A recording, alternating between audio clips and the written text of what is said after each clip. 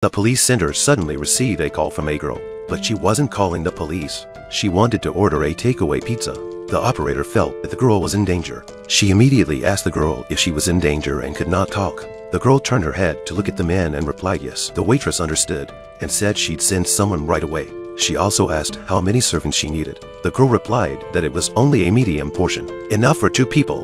The man gets upset and asks for a large pizza. The girl immediately changed her mouth. The operator asked again, "Did the person who threatened you have a weapon? If so, add an extra sausage." The girl saw the man's gun shaking. She immediately hinted at adding an extra sausage. The girl then asked when the delivery would be ready. The operator said it would take 8 minutes and told her to hide if there was a safe place to go. The girl immediately substituted pepper for no. However, this statement alerted the man. The man turned his head and shouted at the girl, "We need a pizza, not a salad." He urged the girl to go to another pizza store immediately. The police quickly identified the man as the girl's ex-husband. He's just been released on parole for the felonies committed by the girl. He's not going to stop this time. The girl was held hostage by a man. She called the police from the phone she used to order a pizza. The police department immediately dispatched officers to the girl's apartment and informed them that she was being held hostage. They informed them that the girl was being held hostage and that the suspect was armed. The police arrived at the apartment in time. The operator immediately